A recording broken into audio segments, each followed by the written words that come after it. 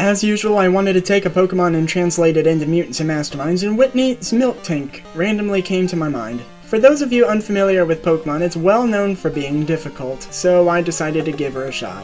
Her motivation is going to be dutifully serving her master, Whitney. Her complication is going to be a weakness to fighting types.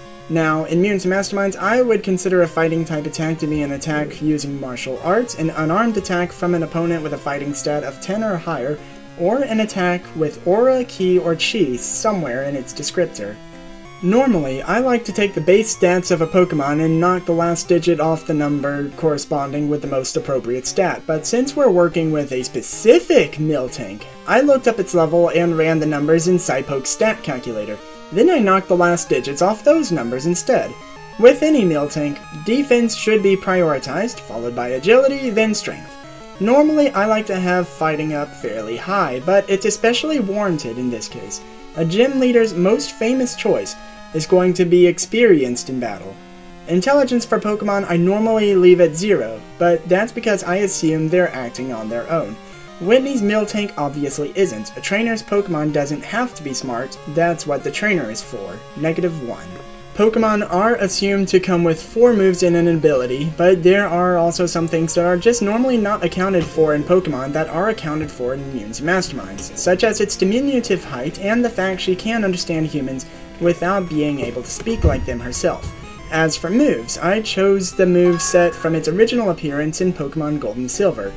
Whitney's Miltank has Stomp, which comes with the additional effect of causing the surprised condition, the closest thing in Mutants and Masterminds has to Pokemon's flinch. You'll also notice the modifier affects incorporeal here. According to Bulbapedia, Whitney's Miltank has the ability Scrappy, which does precisely this. Milk Drink. Looking at animations for this move in the games leads me to believe that this is done by storing Miltank's milk in bottles beforehand and consuming later. A rather awkward way to heal the team, but as they say, beggars can't be choosers. Rollout. It's supposed to increase in damage each time it successfully hits somebody the previous turn, but I'm only increasing its power once, just enough to make it a viable alternative to Stomp. Now, if your GM allows, you could change the definition of cumulative to make something that accumulates power each time it's used, just to be dedicated to the move for the next few turns, or have a teammate on standby to stop you. Attract. I seriously considered just giving Whitney's Miltank an expertise in seduction with the appropriate limit. However, I felt mind control would get the desired result better. Those of you familiar with me working on Pokemon know that I typically put an expertise in survival, but since this is a trainer's Pokemon, I decided to replace that with perception. It's been domesticated, and it needs this to understand what the trainer is referring to on the battlefield. As for the advantage takedown, I did that as a favor for Whitney's Miltank.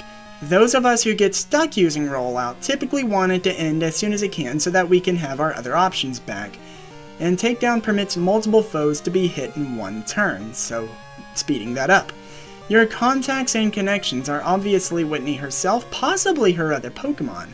Using Whitney's Miltank as a player character is an unusual idea, as trainers and Pokemon typically work together, though it is not unthinkable for Pokemon to be sent to complete objectives for their trainers. As always, I do hope to hear of other scenarios where you can apply this.